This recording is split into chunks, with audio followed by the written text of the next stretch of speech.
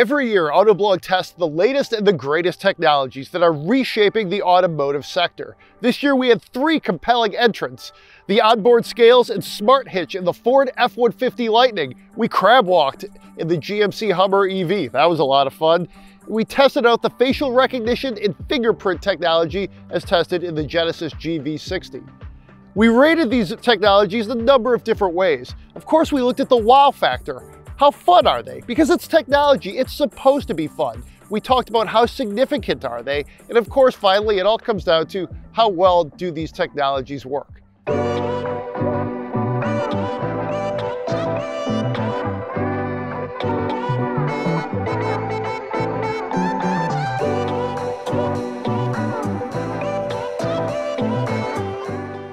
Hello there, I'm John Snyder with Autoblog, and we're doing our Tech of the Year testing. Behind me is the 2023 Genesis GV60 electric crossover. And the tech in this is biometric scanning, which includes fingerprints for starting the car, as well as facial recognition for locking and unlocking the vehicle. Let's check it out. First things first, I'm going to set my fingerprint. So you go to Setup, User Profile, Fingerprint Identification, and you have to have the key fobs in the car while you do this. Then you enter the password, set or delete fingerprint, delete whatever's on there, hit consent and set, and now it tells you how to do it. Place your finger on this little sensor right here. Lift it off, place the center, and now it's setting my fingerprint, and it's set. So now I can use that to start the vehicle, unlock my driver profile, or turn off valet mode. Next, let's set up the facial recognition. It's in that same driver profile menu. Again, you enter your password, and it's gonna give you some verbal instructions here. Please step out of the vehicle and look straight into the camera. So now I stare at this little camera right here. Facial recognition set. And now it knows my face, and I can use that to lock and unlock the car. Now to start the car, I can't just press the start stop button. I have to use the fingerprint, and it scans it real quick, and now it's ready to go. Voila.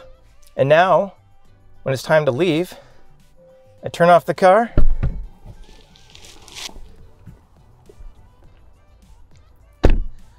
While I'm looking at the camera, I press the door handle again, and it's locked, and I can go. And that's the tech in the 2023 Genesis GV60.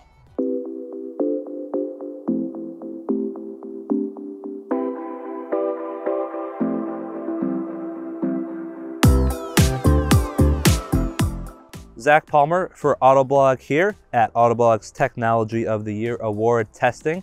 Right behind me, we have the GMC Hummer EV, and we are going to be testing the crab walk mode. So how about we hop in and see what it's all about. What exactly is crab walk? Well, at its core, it's basically a very fancy four-wheel steering system. We've seen four-wheel steering systems before on cars, but this one takes it in a slightly different direction than what we've seen. Previously, you turn the wheel, the front wheels turn, and then the rear wheels would turn in the opposite direction in most four-wheel steering systems. However, in the Hummer, you have crab walk mode, which allows the rear wheels to turn in the same direction as the fronts, the same extreme 10 degrees that they do for the opposite direction. And what that ultimately allows you to do is to drive along diagonally instead of having a very tight turning radius like most four-wheel steering systems allow. Why is that useful? Well, when you're off-road driving, you might need to navigate around a certain obstacle where driving diagonally would be very helpful. So how do you turn it on? Well, you have your little mode dial down here and an actual button that has all four wheels turned in the same direction. That's your crab mode activator. So all you have to do is hold that button for 6 seconds, and you will eventually get an animation in the dash pop up. So once that bubble is full, crab walk mode will be on, and you can drive along diagonally. You'll notice that some cameras pop up right there on the system, showing you the view directly underneath the front end, and then an also 360-degree view, because you're assumedly using this when you're off-road and want to see what's going on around you. It also has a 26 mile/hour-ish top speed, which is plenty of speed actually when you're moving off-road. So let's drive and see what it looks like. You can see that we're moving diagonally down the road here. It's quite entertaining. The car just feels like it's sliding and slithering down the road. This would be really cool if you're in like a muddy off-road trail and just slide it back and forth. If you're just trying to turn with it regularly, it doesn't have that much of a turning radius. Well, I guess I should say it's a much higher turning radius because both wheels are turned in the same direction. So it's actually even worse than if there were no rear wheel steering at all. But moving diagonally is so dang cool. This is a lot of fun. And that is Hummer EV crab mode.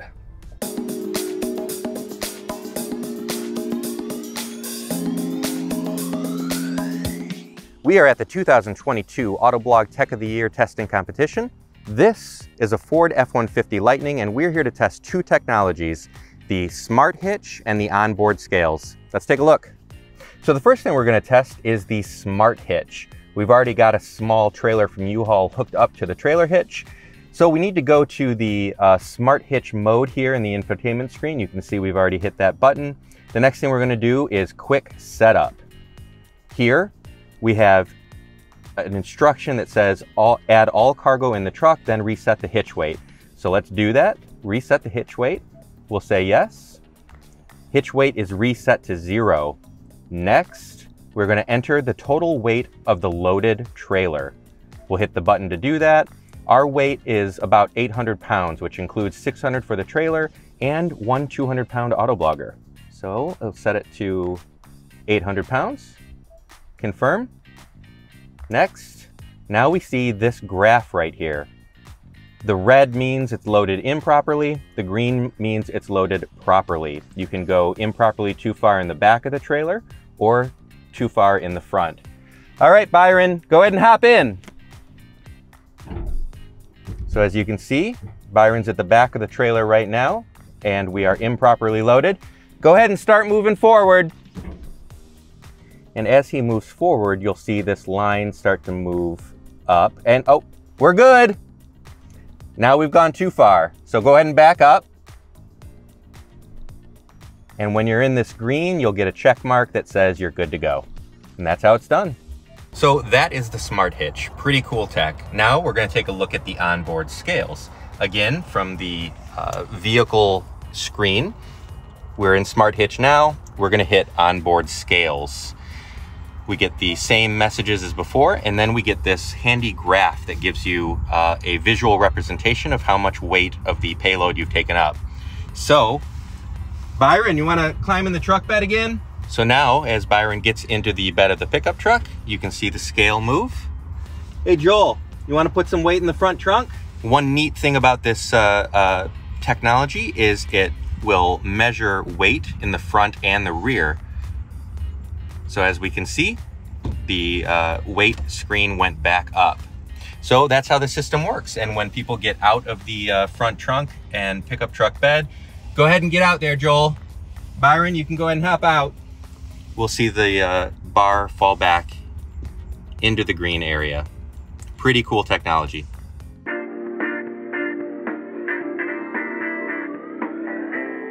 After much debate, a little bit of arguing, we reached a verdict. The winner, the 2022 Autoblog Technology of the Year, is the onboard scales and Smart Hitch in the Ford F-150 Lightning.